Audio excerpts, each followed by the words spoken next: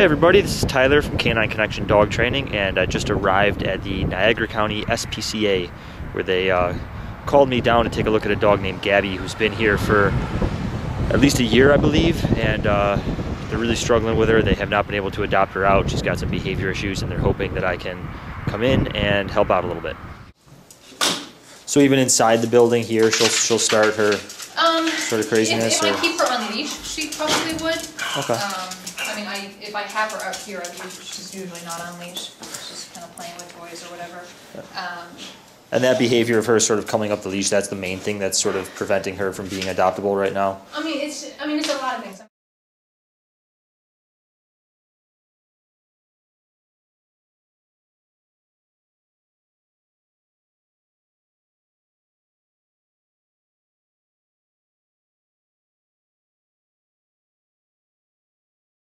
Down here. The battery has an X. Oh, okay, Yeah, it is gonna die in a recording. minute, but Okay. Until the screen dies, you should be good to go. So, then I'll just use my phone. Yeah, it does say recording. I meant to charge it this morning, I forgot.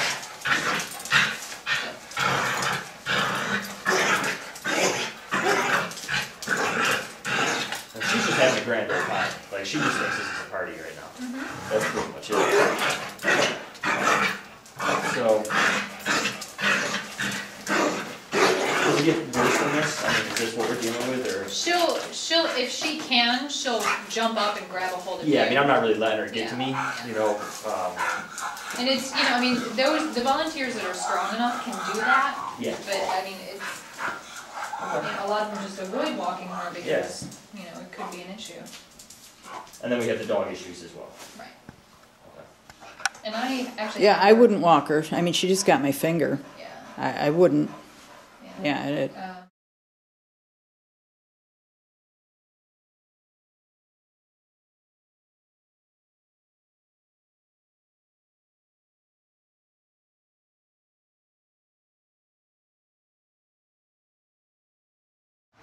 We're on.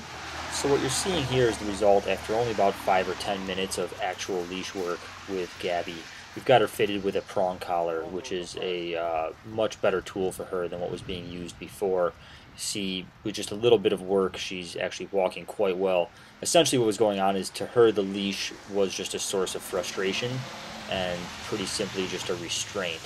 So she had a lot of frustration in regard to her perception of the leash.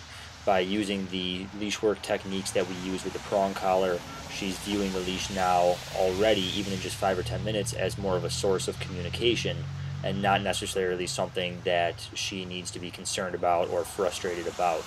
At the shelter, one of the only tools the volunteers were able to walk her with was a gentle leader, which is a head halter harness type thing that goes over the top of the nose or the snout and controls that way. And she was still thrashing around quite a bit even with that tool. She wasn't exactly controllable, and the result of which you'll see in a photo I'm about to put up. There is a band across the top of her nose of scarring from the gentle leader, which is unfortunately not too uncommon with that tool. It might take a little while to go away, but it will eventually go away, and that will not happen now with the prong collar on her.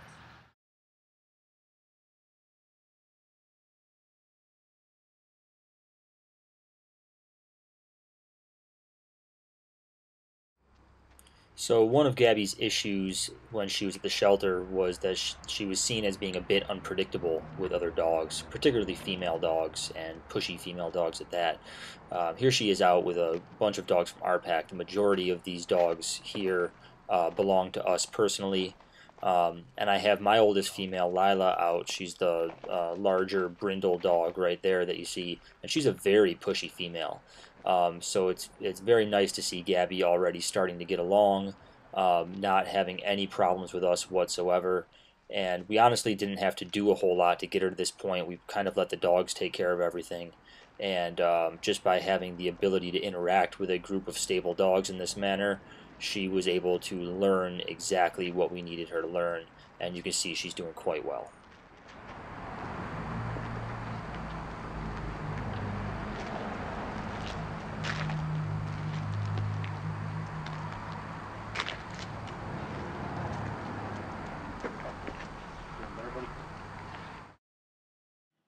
Any rehabilitation process here at Canine Connection is going to involve a significant amount of obedience training.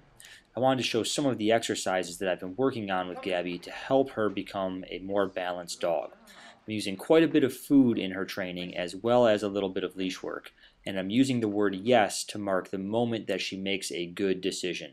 I am not using the word yes to release her out of position, although some people do use it that way. Good girl. Break. Place. Yes.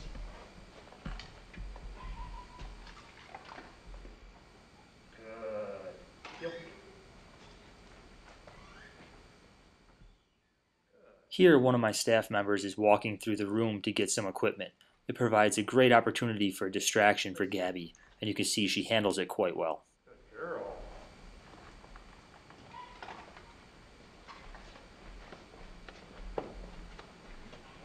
Good girl.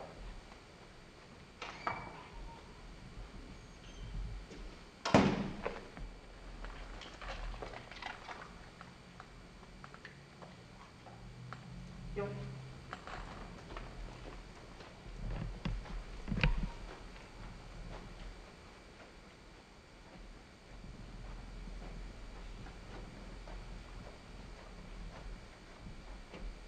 Good. Yep.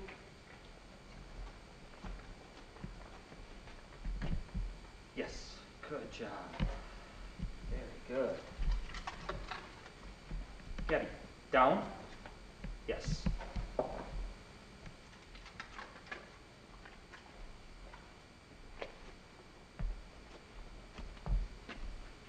Yes.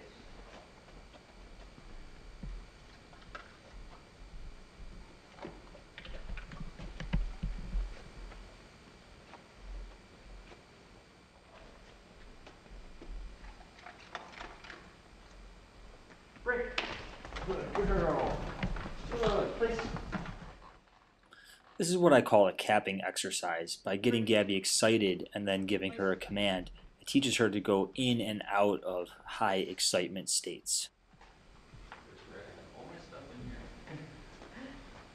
Gabby, come. Yes. Good. Gabby, come. Yes. Good. Distraction. Thank you.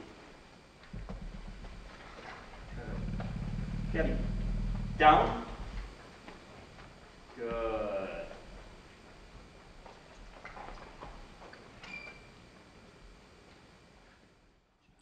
Now this little exercise here is actually really important. One of Gabby's main issues at the shelter was that anytime people were handling her, she would get extremely mouthy and bite at their hands. So all I'm doing here is touching her neck, petting her, and touching her collar, and then rewarding her for staying calm and not getting mouthy. This is another great distraction proofing exercise. What I'm going to be doing is putting Gabby in a down and then actually stepping outside of the room. That alone provides a very good distraction, but I'm also going to knock on the door.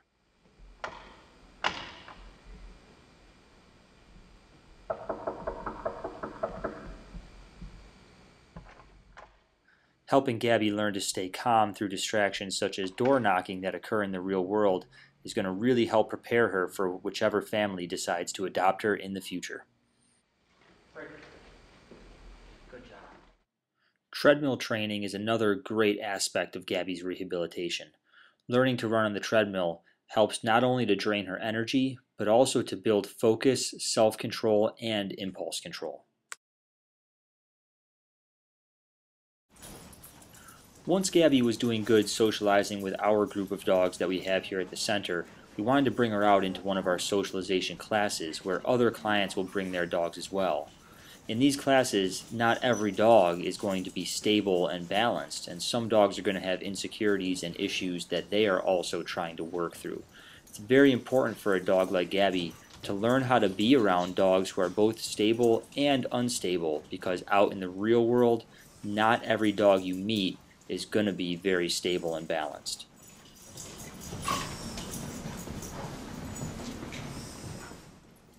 This interaction is a little bit tense between Gabby and Titan.